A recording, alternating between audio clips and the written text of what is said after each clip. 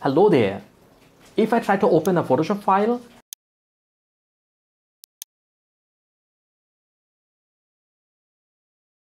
I face the issue of selected fonts failed during last operation. So let's fix it. Press Windows and R. Go to Run. Type %appdata%. Check your Photoshop version. Mine is 2022. Now simply go to Adobe and find the version of yours. Come to City Font Cache. Simply select the files and delete them.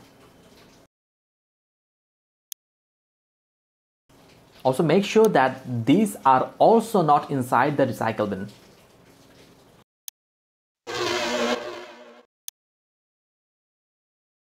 Now again, just trying to open the same PSD file.